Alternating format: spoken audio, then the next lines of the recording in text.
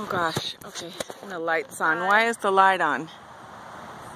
I don't even know. Okay, I don't know if you guys can see this, but it should be filming.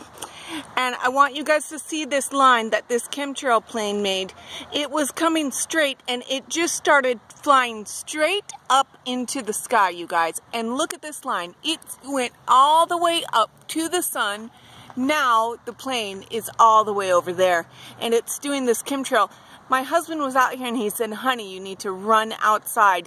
This plane just made almost a 90-degree turn and started flying right up into the sky. And look at that turn there, you guys.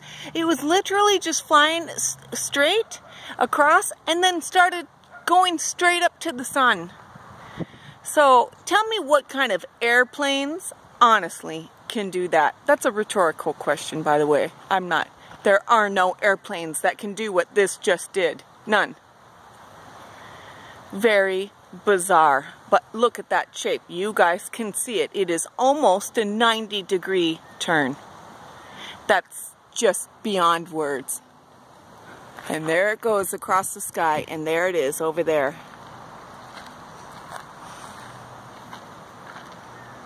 No airplanes can make turns like that. My husband said, I've never seen anything in it like it in my life. He said, no planes can do what I just saw that thing do. And he was like, run and get your camera and make sure you get it.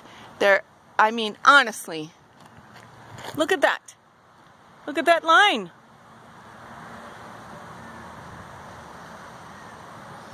Yeah. Oh yeah, that's just a regular plane. Oh yeah, that's a regular airplane. They can just go straight up into the sky like that. Sure. Alright, you guys, have a great day.